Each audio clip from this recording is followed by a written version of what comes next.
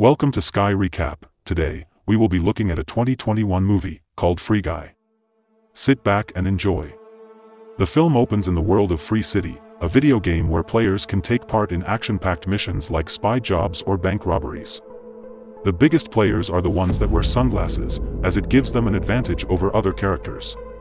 Among the many non-player characters is Guy, a bank teller who enjoys his mundane and routine lifestyle.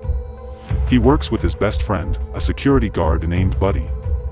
And they always have to play the part of helpless bank employees as they get robbed.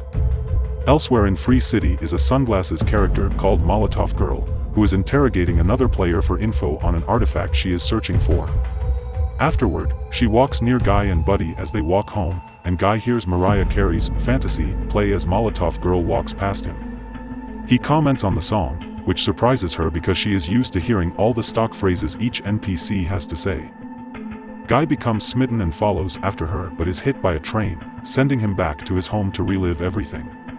When Guy goes back to work, the robbery takes place, but Guy decides to do something different and tries to acquire the sunglasses off of a robber, accidentally killing them with their own shotgun even as the player in the real world tries to take Guy down.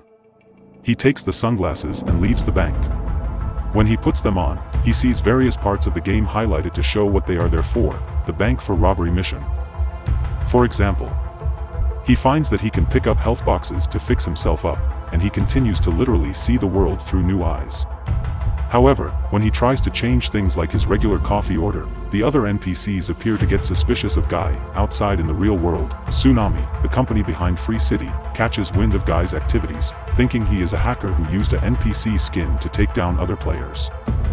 Two employees, Walter, Keys, McKee and Mauser go into the game as their avatars, a stripper cop and a pink rabbit, to confront Guy. They chase after him, but he got limited edition sneakers that provide him with high jumping skills. Guy tries to escape them by grabbing onto a wrecking ball but he misses and falls, saving himself with a bubble suit. However, Keys and Mauser find Guy and kill him, thinking they have taken the hacker out for good. An interview is shown of Keys with Millie Rusk, as they were the masterminds behind Free City before Keys' current boss Antoine stole their code and bastardized the game into his own thing to create a soulless franchise. Millie visits Keys and plans to get evidence of Antoine's crimes because she knows that proof of their code is hidden in a safe house inside the game, which she is trying to infiltrate while playing as Molotov Girl. Guy later finds Molotov Girl outside the safe house. Although he wants to join her in her mission and elsewhere, he cannot because he has a low level, 1 to be exact, while she is at a higher level.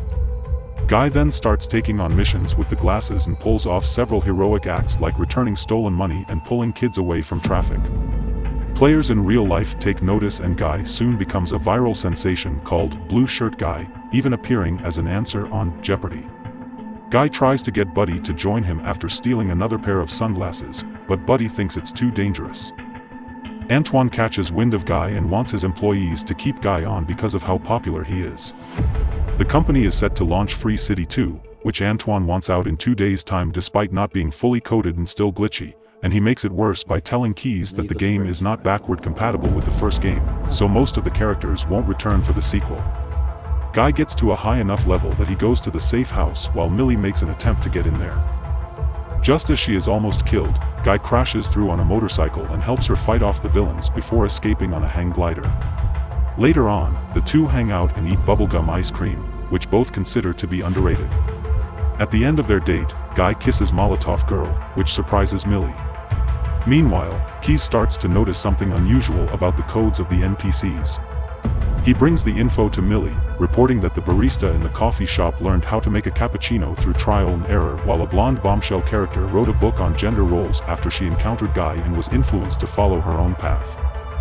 This proves that Antoine stole Keys and Millie's code, because their idea for the game that turned into Free City would have had the NPCs grow and develop over time as they adapt, and that's what Guy has been doing. He also warns Millie that the current world of Free City will be lost once the sequel launches. Millie goes back into the game to bring Guy to the central hub where other players gather, revealing to him that he is just a character in a video game. Once the realization hits him, Guy goes into a funk and loses his cheerful demeanor. He goes to Buddy's house to talk to him about his newfound existential crisis, and Buddy attempts to cheer him up by assuring him that the moment they are experiencing together is real. Buddy joins Guy as he decides to help Millie and get the file she wants. The guard avatar, Channing Tatum, is excited to meet Guy as the player in the real world reacts to seeing him. He basically lets Guy rob him and take what he wants, even asking Guy to kill him. But Guy refuses to do so. He brings the file to Millie, which is the evidence she has been looking for. Guy's no-kill demeanor catches on with players, including popular streamers like Ninja and Pokimane. However, Antoine starts to get pissed off and thinks that Guy will ruin sales for Free City 2. Mouser suggests that he reboot the server. In the game, Guy and Millie see the file, which contains information about an island that proves hers and Key's code is in the game. Just as Guy mentions that he has seen the island before, the game is rebooted, which causes Guy to go back to before he became self-aware. Millie is able to log back on, but Guy doesn't remember who she is. She asks Keys for help, and he tells her that the character he made that Guy is based off of is a lovelorn NPC who is always searching for his dream girl, and he just needs something to help trigger the code. Millie, as Molotov Girl, kisses Guy, and it brings back all his memories, including where he saw the island. The image of it is reflected off the blinds in his apartment, and with that info, Keys figures that the island is just beyond the city's horizon. Guy and Millie then round up all the NPCs in Free City to inspire them to migrate to the island and follow their own choices instead of what they were coded to do. With all the NPCs gone, the players are left confused. Antoine soon catches wind of Molotov Girl and learns that Millie is involved. He orders Mouser to delete her and Guy for good. Mouser starts to manipulate the game's environment to close in on them as Guy tries driving them outside the city. Players all over the world are tuned in to watch the saga unfold. Keys intervenes and helps create a ramp to escape the destruction, all while the NPCs watch from afar. They make it to the beach, but Molotov Girl starts to get deleted as Keys helps create a bridge for them. Antoine then has his employees launch Dude, also Ryan Reynolds, a bigger, stronger, dumber version of Guy that isn't fully finished but is Antoine's last-ditch effort to get rid of Guy.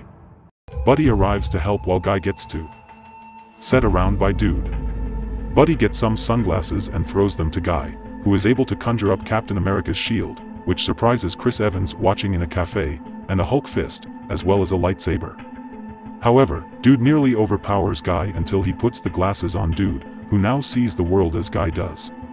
Guy and Buddy start running toward the island, at which point Antoine starts to lose it and takes Mouser to the server room where he now plans to completely erase Free City. Mouser stops helping Antoine due to his loyalty to Keys, so Antoine begins smashing everything with an axe, causing the city environment to be deleted.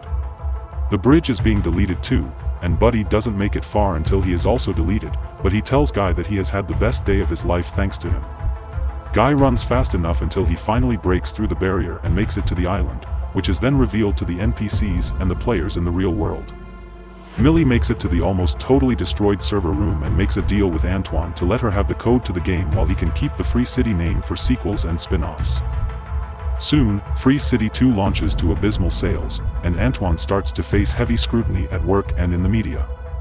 Millie, Keys, and Mouser develop Free Life, making the game they always wanted to make with more expansive environments and details.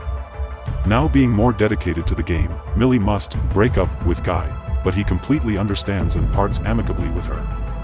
Millie then watches a video playback of Keys describing that Guy's character was always going to fall in love with Molotov Girl because he created the algorithm for his attraction to her based on Keys' own love for Millie.